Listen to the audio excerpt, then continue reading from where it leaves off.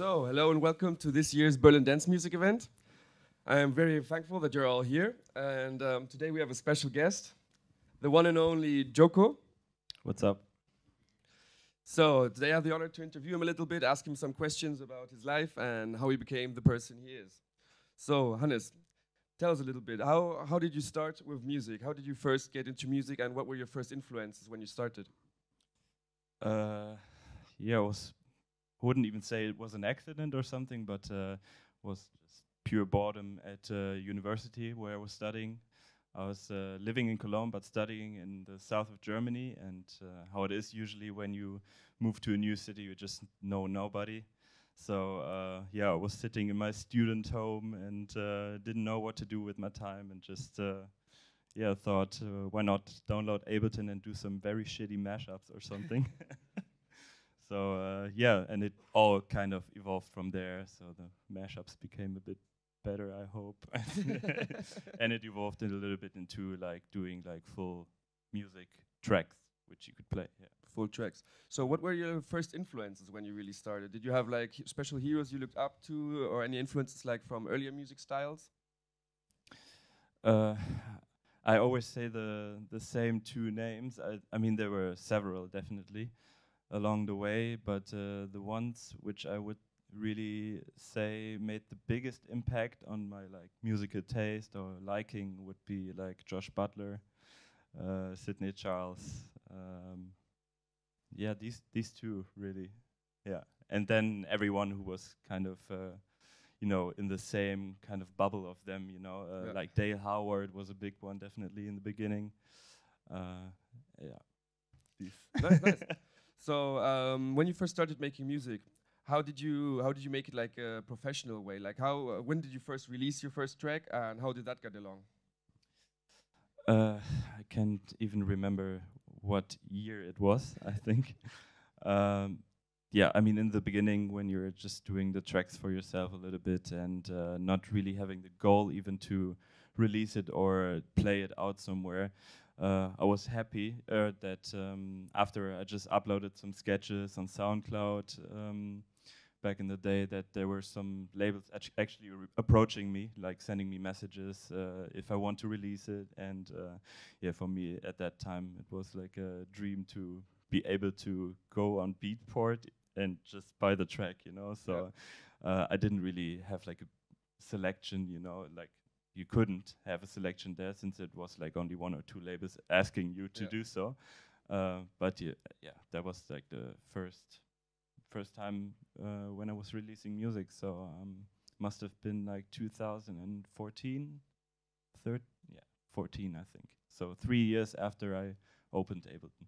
Nice. I think. And what were the first labels that contacted you, and how did they actually influence your musical career from then on? The first one was a label which doesn't really exist anymore. It's called Mad Mole Music from Serbia.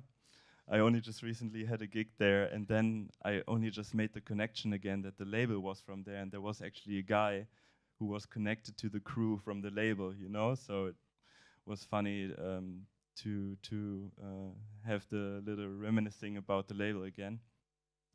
And the first, not bigger, but the more serious label, I would say, was the Chief Recordings, which is from Amsterdam, which is also not really active anymore, but I got to know the guy really well. I helped him do like artworks and stuff. So after some time, I kind of grew into the label myself instead of just releasing there.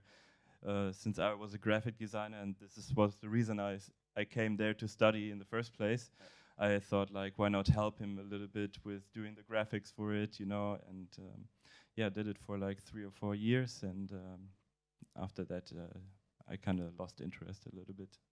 In the graphic design? No, On the label? No, this is I still love doing the graphic design, all the graphical aspects about releases and everything about the promotion or something, So, but that was kind of the thing I could give back to him for kind of messaging me, and being happy about that. So, yeah. Okay, nice. And if you tell us a little bit about yourself, like how does your daily studio life look like? Like, if do you just find inspiration? Where do you find your inspiration? And how do you start a track, for example?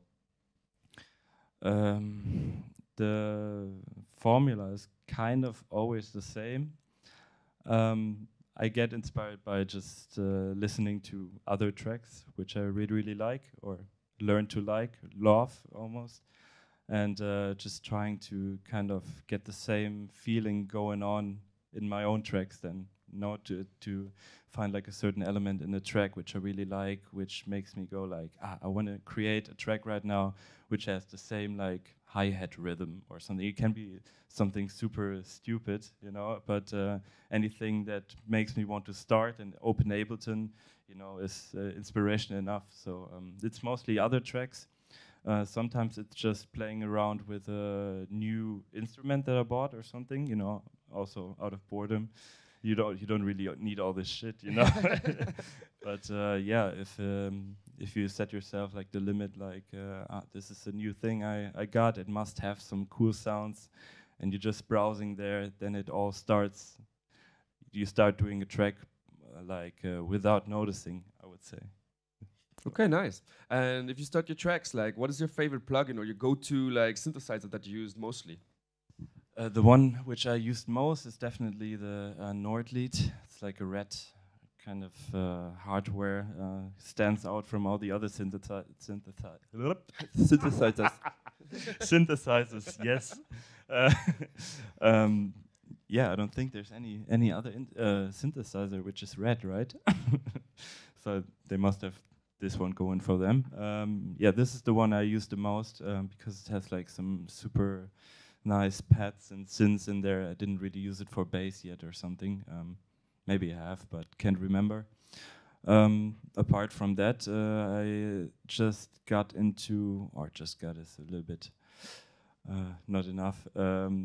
Like since half a year or something, I'm still getting into like a older kind of rhythm machine, which is called the MC505. Yeah, Talo, who is sitting in the crowd, has the bigger version of it, which I also wanted to get maybe. Because yeah, after half a year, I think I used like every possible sound which it has already in there. So need to get the upgraded version then. Yeah. So, to someone who hasn't heard your tracks before or doesn't really know who you are, how would you describe your own sound? It's hard. Joyful, definitely. Playful, I hope. Not too serious. And groovy. I don't know. Very nice, very nice. And you also do collaborations often, or not? Like working together with people on tracks. How does that get along? And how do you select the people that you work with in that time? Doesn't even have to come from me liking their productions so much, but me liking their tastes of tracks, what they like. So most of the time, obviously, you want to collaborate with someone who you look up to, like production-wise. But I get more of a joy, I would say, of getting to work with someone who's maybe not as technical. How do you say? Versiert, versatile. Yeah, who's not too much into the technical aspect of doing a track, but knows what he wants to have in tracks. So I can maybe be the executive hand then on the technical side of things, but he brings in stuff which I would never think about in the first place, So this is often the best kind of collaboration, instead of just searching for someone who does the same sound that you do. Yeah. And yeah, there's probably not that much new stuff coming out of it, instead of searching for someone who always shows you new things, Yeah. So. And who did you like to work with most? Is there a special person, or do you just like a general, or is there someone that really inspires you when you work together with them? No, I don't have a special one. I mean, I always love to do music with Talo when he has some spare time. Chris Dossi obviously was a super nice collaboration partner. Hence why we already had like 4 EPs done together. So I'm always using the possibility when I'm in Amsterdam to catch up with him, book in a few days before or after, which I'm now only just able to since I quit my job. But before that, it was even more a hassle to find like days where you can come together in the studio. And the first collaboration that we made was all just through the internet. So. And how did this all come together? Like, how did you get to meet Chris Stussy and be part of the PIV crew as well? He just messaged me, I think, on SoundCloud after he played like a gig together with Jesse Mars. He's also part of the PIV crew. And he was playing, Jesse Mars was playing like a track from me at their back-to-back session, and he was, and Stussy was like, "Oh, who's that? Who's that?"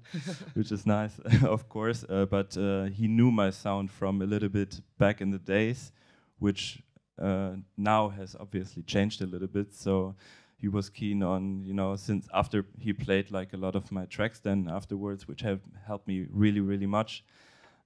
He wanted to get in the studio together, and then we had a PIV night in Cologne, where I'm from. And he was actually the one asking me if we want to get our heads together a few days before the event and, just work on something. So. And did you manage to actually make a track before the gig itself? Yeah, we made 4 tracks. 4 tracks, wow. Yeah, no, he came like 2 days prior to the event. Sporty. Yeah. I mean, we've never met before, so it's always like a little risky situation to just drive somewhere, meet someone you've never met before, and maybe it's not clicking, but you're dedicating yourself already for 2 days, you know. So it would be very awkward if we wouldn't get along, So like, I think I left the oven on or something. I have to go. I don't know. So you did feel the pressure behind it, or what? Pressure, I don't know. I mean, obviously there's always pressure when you meet someone who you also look up to production-wise, and you really want to get something sick out of the studio, but these are the times when there's nothing sick coming out of it mostly. It's more if you just meet up to talk about new gear or something or anything else unrelated to making a track now. Yeah. It's not like a chore, it's more like, what have you been using, and like discovering what the other side uses to do the track, and then just opening up the plugin, maybe showing it to each other, and then it just suddenly starts there, So at the moment where you kind of meet up together to say, like, we need to make a banger now, it's never gonna I can relate work. to that. That's always really hard. And if you invite them over to the people, how do you select the artists that you want to work with in that kind of way? Do you just like meet them, or do you just like find them and you said like you were just like listening to the tracks they make as well, or they play mostly as well? Yeah, as I said before, like the taste they have in their own like sets or music selection, or doesn't even have to be electronic music that they show me or something, So mostly, obviously, from the tracks that they send me, which I also learned to like really much, or it can even be totally unrelated to their DJ sets or something. Like if I go somewhere to play and I just really feel the energy with someone and we become friends apart from, sending each other tracks all the time, this can also be a cool factor to just do something together, So, but there's not this one factor where I say, okay, this is the guy I want to work with, this is not the guy I want to work with. Obviously, he has to be dope guy in the first place, yeah, but that's it. Okay, so nice. And when you produce, would you say you're more intuitive or more structured with your productions? How do you go along with that? I think more intuitive, like very spontaneous. Like I don't have anything in mind, like except for what I said before, like maybe copying like a hi-hat rhythm or whatever. But I think it's more like subconscious things which are happening, which makes the structure. Like I've been building my tracks now, like with the 500th track that I've made in Ableton. Obviously, there's a little structure, but as soon as I know I'm following a structure too much, I want to do the opposite thing. So yeah, I'm trying to avoid it by that, you know. So if you start a track, do you always start from scratch, like from zero, yes. or do you? I have some like send reverbs or something, Yeah. which I'm trying to change every now and then, you know, like every 3 or 4 months, maybe I want to keep changing them. But apart from that, I would say it's a blank piece to start from, yeah. Okay, nice. And before you mentioned that you left your like regular job to be now a full-time musician, how did that come apart? Like how hard was it for you to make that decision and to really go full forward with your like musical career? It was hard because I was satisfied with the job. Yeah. At some point, it was like not manageable anymore. Even though like my boss that I had, he was super cooperative, like giving me the Monday off in like an urgent party situation or something, you know, or like working together with me on the schedule, like when can I come to work, when do I have a gig, you know. I think it's not like always given like this, so I appreciate it already with the company I was working at. But yeah, now, and I always had the fear, like if I quit my job and I'm sitting there during the week when I would usually be at the job, I would not be creative at all, because it was always like the compensation to the job where I did stuff for other people, you know. I had to sit there, and then while I'm sitting there, I was already thinking like, okay, when I get back later, I'm gonna do like a nice beat or something. And if I don't have like the phase where I'm sitting there doing stuff for others, I was being afraid that I wouldn't have like the urge to come home from the work and be in the studio. But so far it's working great, and I find other things which are then on my working schedule. So you did overcome that part of it, and or is it really become like a job that you really feel okay now that you have like a schedule? Maybe do you make yourself a schedule where you say, okay, this is my time where I have to sit in the studio and like be productive on that side, or you just keep it open like when the inspiration comes? Yeah, definitely keep it open. I would never go and say like, okay, I'm waking up at 8, then going to have some breakfast, go in the studio from 9 to 5 or something, and then have the rest of the day off.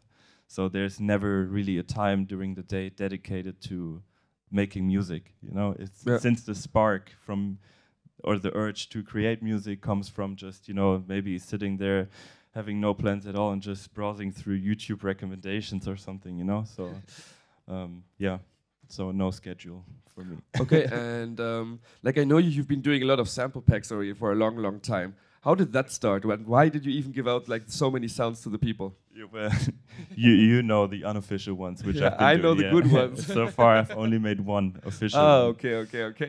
So I'm an insider actually then. Those were the times where I felt like a little bit uninspired to do tracks, you know. So it's some people do their own sample banks then during that time. Like if you don't want to construct a whole track right now, or you don't have the time right now, 3 hours to fully work on a track until the end, then you kind of make yourself like smaller pieces which you can work off, you know, just finding a nice snare, or not even creating it or something, you know, just sampling it from records which you love or something, making your own folder in Ableton or whatever DAW you're using, and then just have it there, you know, for yourself to dig through when you start a track, and be quicker and come to the goal of finishing a track way quicker than you usually would. Okay, and now for your official sample pack that you were talking about, how did that go? Did you take samples from tracks you already released and took parts of that, or did you create something totally new for the people to have? No, those were all created by me and not stolen from other records. Even though some of them are pretty standard, you know, like you can't like really invent a new 909 clap or something, you know. But I always try to give it at least my own twist a little bit. But everything has not been used before. After I've done the pack, I used the samples from the pack yourself, yeah. Okay. So, which is fair enough, I guess. You know, sure. That's what they are for. You know, absolutely. Yeah. So my own sample pack is just sitting next to all the other ones which I have. So, and if I type in clap or whatever, or hi hat, and it happens to be that it's my own, then I don't give a shit and then just put my own in. So it's all right. And saying that, like, how do you find the right samples for the productions that you use? Like you said, you sample sometimes from other tracks and stuff like that. How does that go along? Yeah, it doesn't really matter where it comes from to me. Sometimes I feel like I want to make a hi-hat now for myself, which is never the case, to be honest. No, I don't really go too deep into like how to create a sound, you know, like if I hear something somewhere else, I know how to properly steal, you know, Yeah. like if, which is And we all know that we steal from you as well, eh? yeah. Oh, that makes me that makes me happy to hear, man. So yeah, we all steal from each other, and That's what music is combination about, of yeah? steals is then the yourself. Yeah. Nice, nice. So production-wise, what are your next steps with that? You also have like several other aliases. Tell us a little bit more about that, maybe. Yeah, just like until 1 year ago, I think when I started the Coulter one, which is my is it the sure name or Surname. surname? My sure name. Your surname. For sure. I was telling myself like it doesn't matter what kind of music I'm doing, like I'm just gonna do it as JOKO since it's me, you know. So, but since I've been quite productive and doing a lot of tunes, I wanted to kind of diversify the sound a little bit here and there, and yeah. Told myself, fuck what I said yesterday. I'm just gonna have a new one now for breakbeat stuff. I'm gonna have a new one now for maybe even deeper kind of tracks, which are maybe not even for the dance floor or something. But yeah, I just started with the Coulter one, which is mainly breakbeat or everything apart from it. But then also I have the collaboration projects, DJOKO. There's one right now with Janere.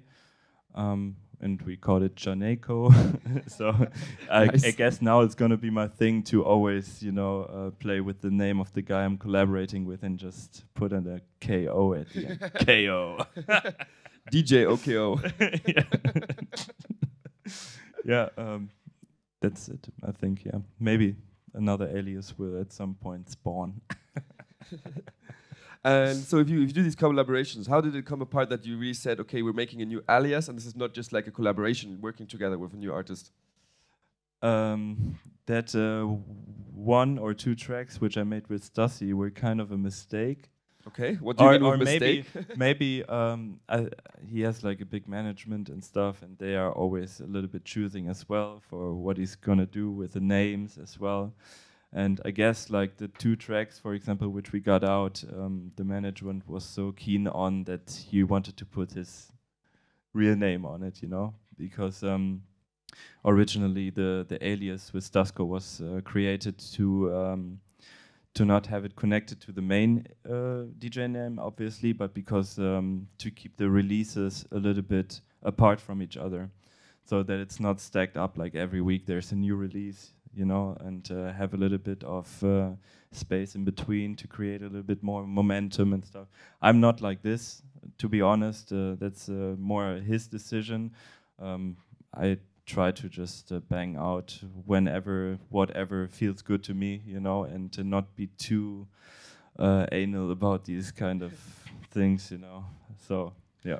And on that side, do you yourself have a management or a booking agency that you work with specifically, or you do this all by your own?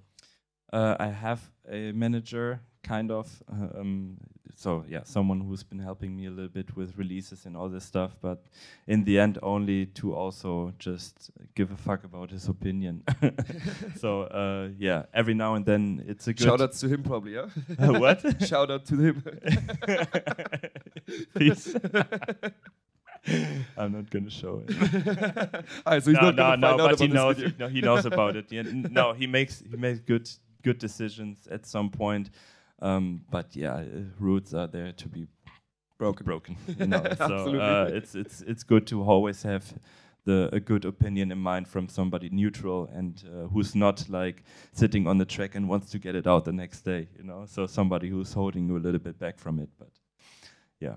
So then how does everything go around with the promotion of your tracks and those things? Do you do that yourself? Because you also said you're like a graphic designer, so you design a lot of things.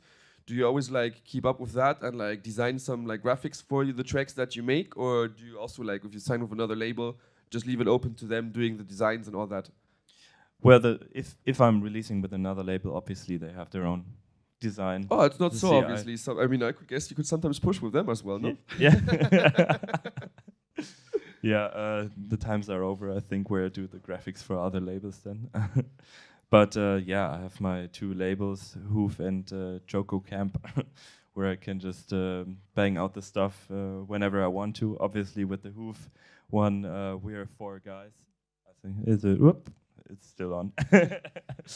We are four guys doing it, you know, so it's always a harder thing to push a track through everyone's liking until it's released, you know. So with the DJOKO Camp, I can just do whatever I want and do the graphics I want, even though they're not really masterpieces, you know. I also stolen stuff, you know. So All stolen, all I hope copyrighted. this Disney is not gonna, come at me. But yeah, what was the question again? I forgot. About the graphic design. Yes, I love doing everything around it, obviously, but I also want to let the music do the talking, kind of, you know, and not be the super clown around it, you know. So a healthy kind of balance between that is, I think, important. But yeah, if there's anything, I always try to have my graphic designer eye on it a little bit. Nice, and nice. approve it by him. And how did the whole thing with the Hoof Crew start? Like, when did that come apart, and where's that all going to? Well, you know, because we already did a party together. Yeah, I know. I know. Yeah, when was that at again? I think 2016 or something, yeah, right? probably. It's quite a long Or time ago. 17, yeah. With the one and only Miguel Bastida and Jacob B. Yes, man, was a good one. It was a good one. But yeah, I think like two years prior to that, Talo, who I mentioned before, came up with the idea of combining the house with groove, hoof, house with groove, yeah, which is so stupid that it's good again. That you actually have a tattoo of it on your arm, or not? my only one, man. Yeah. That shows dedication. Yeah, of course. What was I saying again? Yes, and it grew. I think at the beginning it was like a group of almost 11 people, mostly Talo's friends from which he knows from back in the city where he comes from. And like slowly after the years, like people went to study, people's musical tastes has changed. So now we are at the core, or we are reduced to the core. And yeah, Pascal, who joined us later, is part of it. And also Julian, who's also originally from around Cologne, I think. He's still with us, so we are now reduced to 4. And yeah, still doing the parties. So then, if you're like 4 people, does everybody have their like respective like part of the team? So everybody has their own like job to do in the team, or is it like a mixture of it all? We only have one job in the team, which is given to Kalle, and this is like being the fucking critic of everything and not liking anything. That's the main job, probably, I guess. No, just kidding, man. It's yeah. We work together. We all do the same. Whenever something needs to be done, somebody's holding his hand up and. Yeah, does it? Okay, I don't know. Like, there's not like an A and R or something. We all are the A and R or whatever. I'm mostly doing the job with like doing the pressings and stuff. You know, everything related to the vinyl, how it comes out. I would say maybe Talo is the one most versatile. This is the word I was searching for earlier. Versatile in like doing the PR. Management and you know, all this around this, since it's also his job to do it at another label here in Berlin, Home Again, which is running. So yeah, but apart from that, we're kind of just always sharing our thoughts in our WhatsApp group and try to work it out together. And do you find music yourself for the Hoove label, or does it just come from you boys yourself, or do you also accept demos and stuff like that? We always say we accept demos, but then again, we're not really too eager to find stuff right now. Since the three releases that we had, which is not really that much for 2 years of since the first release, they're all from us, you know. Some stupid alias as well from Talo as Dr. Octavio. In the end, it's always the same. We only just had one remixer, who is DJOKO, who has been Little Sunshine DJ we had at our party a few years ago, who we somehow wanted to involve in the label, since we all four of us really dig his style and the person he is, you know. So that was kind of an exception so far to the Hoove crew releases. But in general, we're open for demos. Yeah, of course. Was just. But will you listen to them actually? Yeah, it's not like we're being overrun with demos, you know. So whatever comes through, you know. We listen to it, yeah. And how do you do it yourself at the moment? Do you send out demos to label, or is it just by now like you just release with yourself mostly, or they just come to you? Most of the time now, would be the job of my manager now. I'm just doing these, you know, and every now and then I would send him some stuff I've done. I'm not even sending him everything, but yeah, this is right now the. Why do you keep stuff back from him? Yeah, because he is doing a label called Berg Audio, and it's more of a deeper label. And even though he knows like the most people around this kind of music, I would say. So if I'm doing something which I for sure know is gonna, if it goes somewhere, it's gonna be on my own label on JOKO Camp. I don't send it to him, since I'm also doing like maybe a track a day some weeks, you know. So that's a lot. And I don't want to bother his ears too much then with it, you know. So obviously, if you're doing so much music, there's also a lot of shit coming through. So this is probably the reason why I don't want to pester him too much about it, you know. Okay.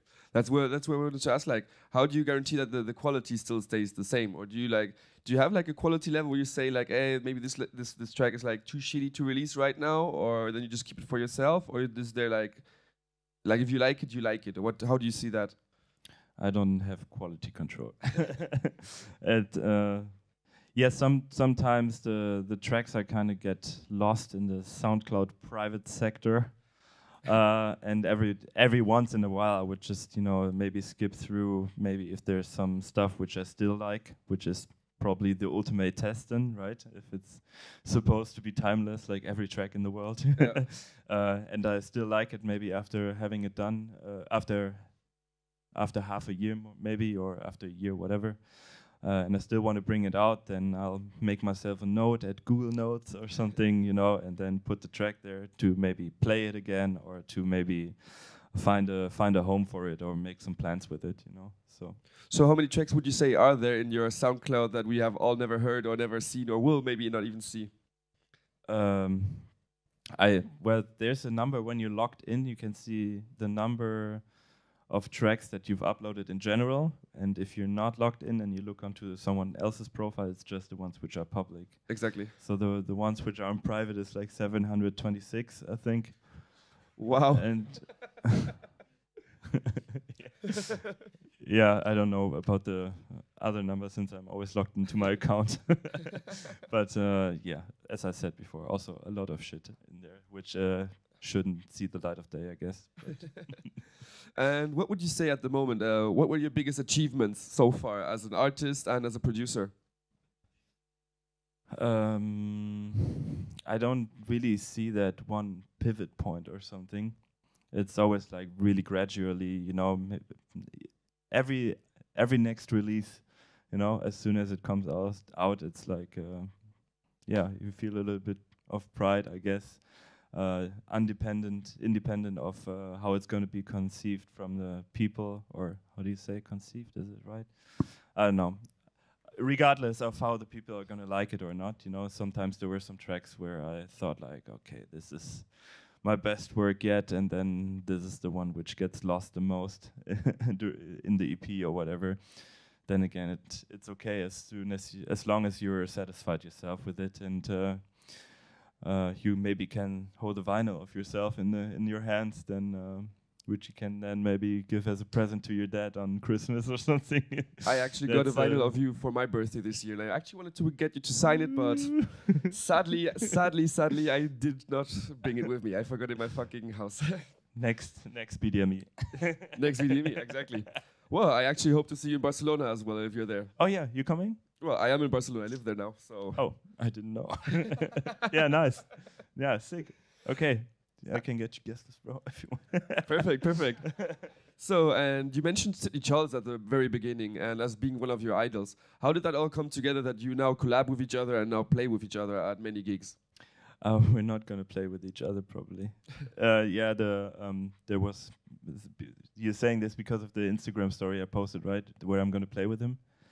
Yeah, I'm not.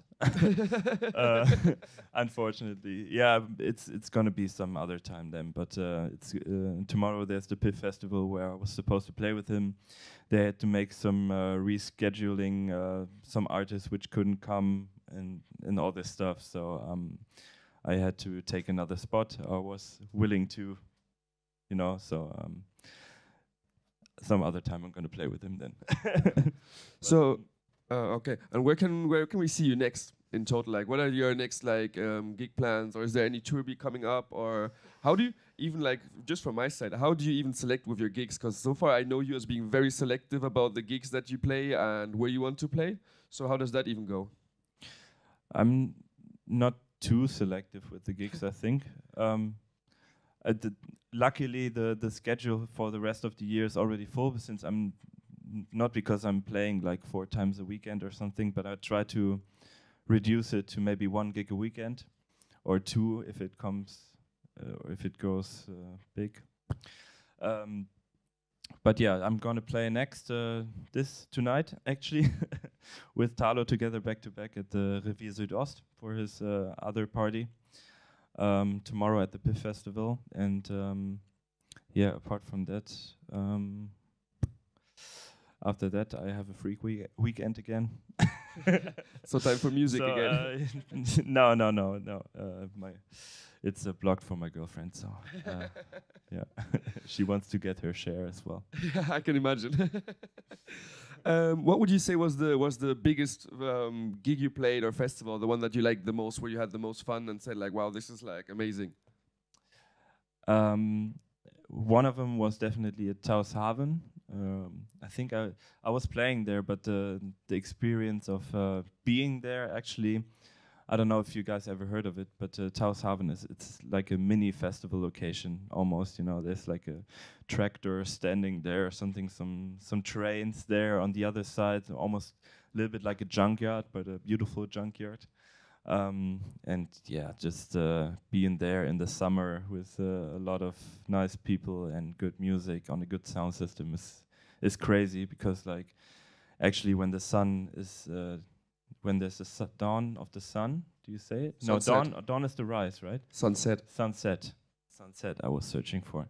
There's the sunset, and the light is just shining into the booth, and you're looking around, and there's nice people with good music.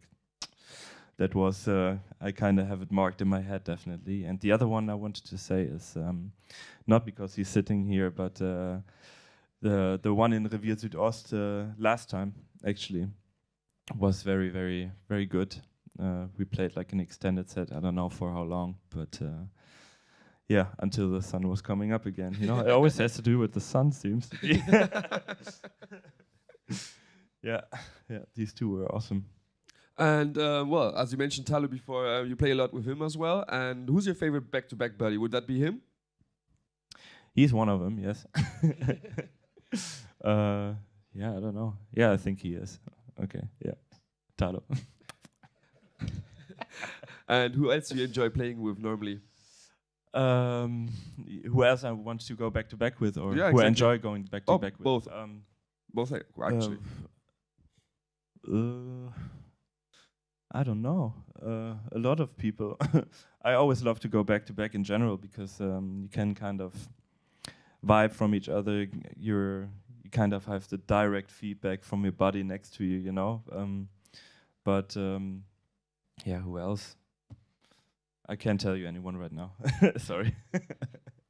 Okay, okay. Um, so when you do like all these things with like Talo and all those guys, how does that all fit with you now in your normal daily job? So now you're pretty free and you pretty much concentrate just on that. How does that really work out? Like you said, you don't have a really schedule with that, but fitting all in your girlfriend and the tours and everything. Now is it free time? And how did even Corona influence you with the whole decision of like leaving your job and now being full-time music production or a music artist? Because I mean, we all know now with the Corona situation that there can be a big risk of doing that. Like, how did you feel about that? Well, that was one of the reasons I quit my job, which I was happy with before, to have more time during the day to do all the other stuff which you need to do, even if it's household stuff, you know. So, but yeah, having a girlfriend obviously also takes a little bit time, and yeah, I was only quitting my job, and I think it was at the end of the quarantine, whenever that exact moment was, but. I've made the decision during the quarantine because I could see that even without the gigs, there's actually an income which can support my current lifestyle.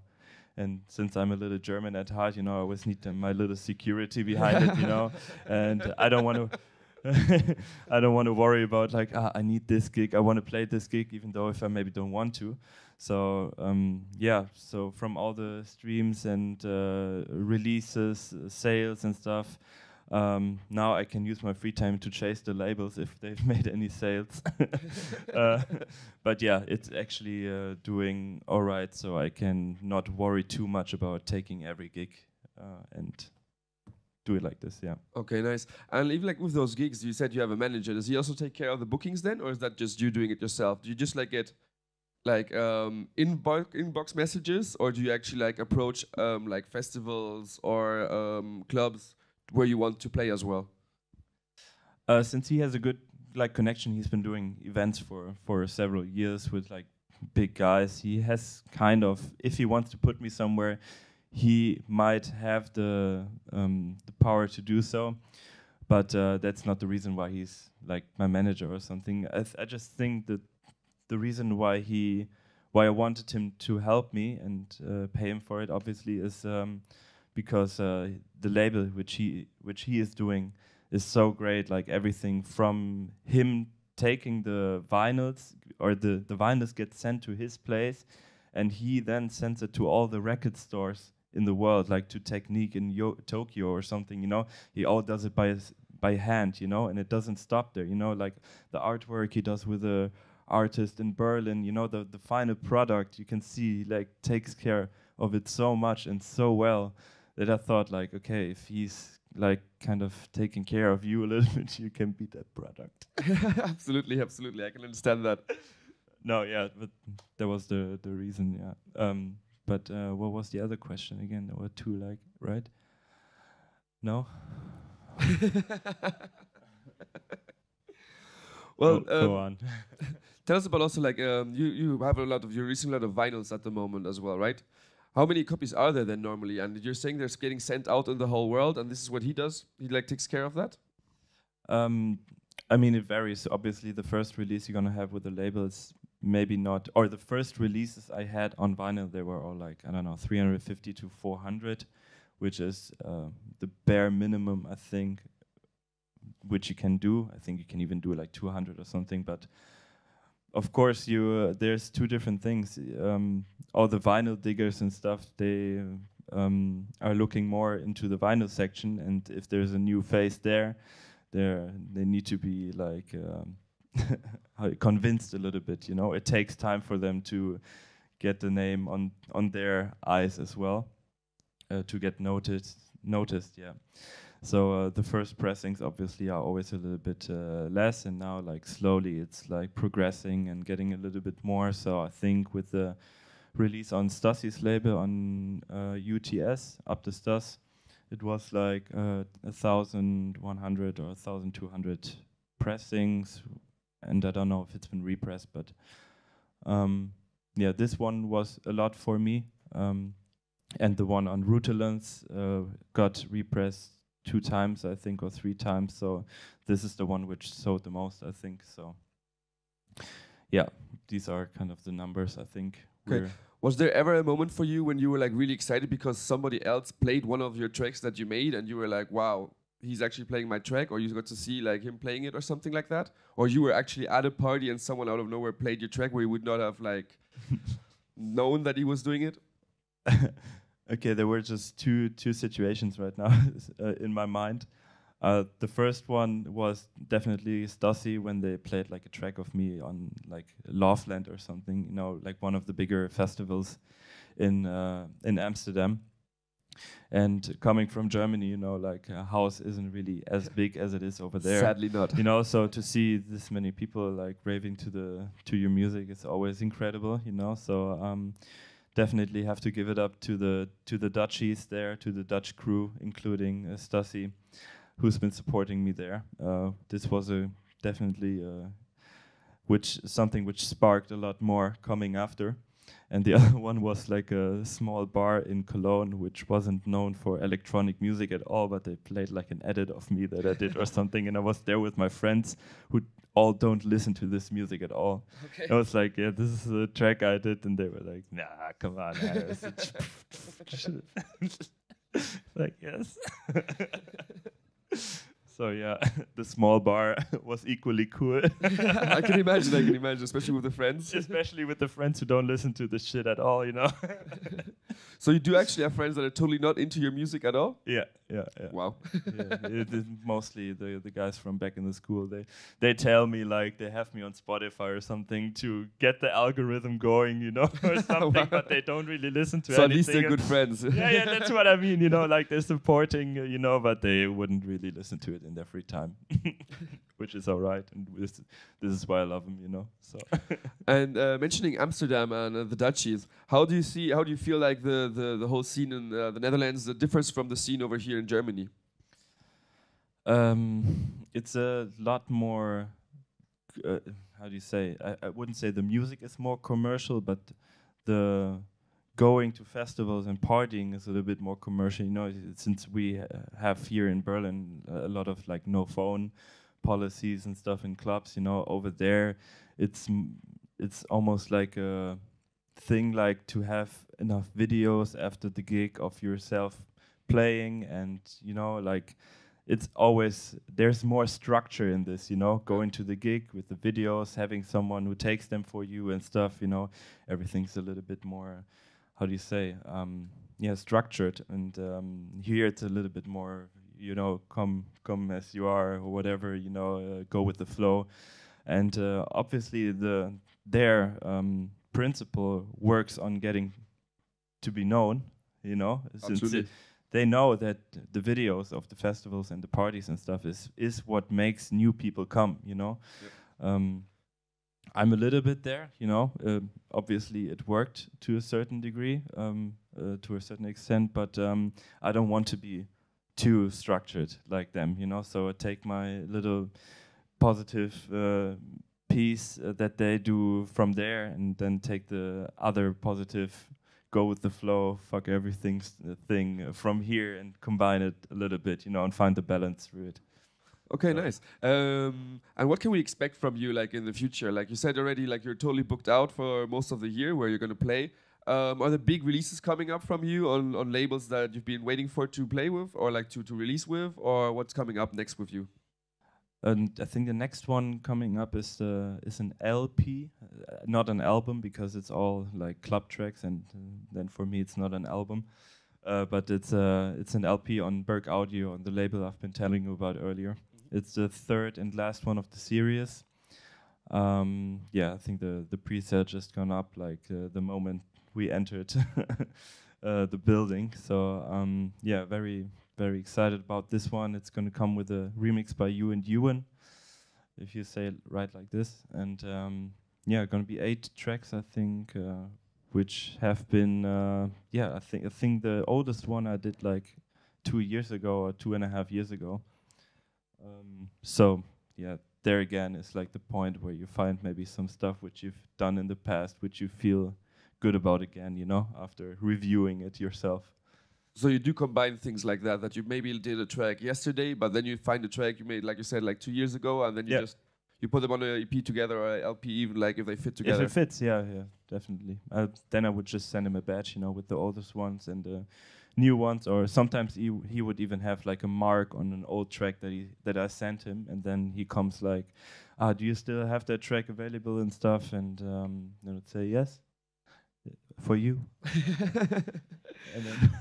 And you mentioned this was a series. What do you mean with like this being a series, and this being the last one of these series as well? Yeah, it's, I had like the first release I had with Berg Audio was called Endless Explorations. So we kept on continuing with that name and called the second one Endless Explorations Part 2. And now this is going to be Endless Explorations Part 3. Nice. And would you say all the tracks are related with each other, so they have like a flow, or even like tell a story through these like 3 series? It's definitely one side of me, you know. So I've not done them consecutively after each other, you know. But every now and then I'm listening to like dubby house tracks or dub techno. And then I feel the urge to do something in that direction again. And these are the kind of tracks then which go on this kind of label, on this EP or LP now. Okay, nice.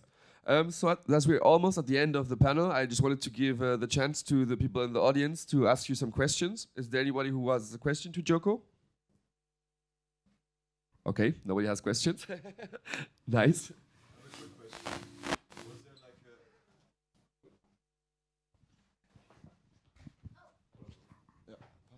Hey, What's I'm up? Phil. Nice to meet you. What, Flo? No, Phil. Phil. Really appreciate your music, so big up on Thanks, that.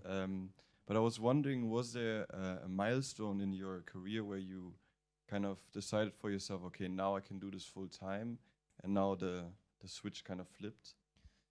I mean, the full-time thing would be quitting the job, I guess. But the time which you're talking of is definitely the moment I described earlier when Chris Dussy and the Dutchies were supporting my music, you know, since they had like a big audience, you know, and obviously when the videos look cool with your music, this is the best promotion you can have for yourself, right? So, yeah, I would say this was the kind of turning point or something, however you say it. Yeah. Cool, thanks.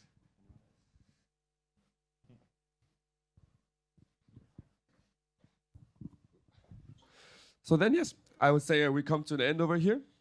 It was really a pleasure being with you here and having you as a guest at the Berlin Dance Music event. Yeah, thanks, man. Thanks for having me. Until next year. Yeah, until next year. So thank you for everybody, and yeah, until next year. Yep.